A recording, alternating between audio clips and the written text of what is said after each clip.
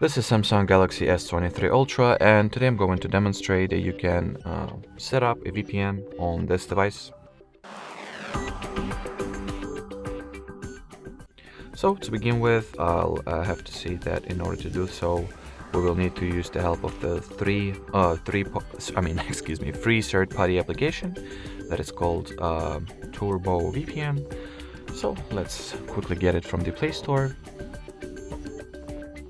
That's, in my opinion, that's the most convenient tool, at least among the ones that do not charge you, or are amongst the ones that are free of charge. It also provides you with a lot of different countries and servers, even at the unpaid version of the app. So upon installation, well, obviously launch it, tap at the agree and continue button.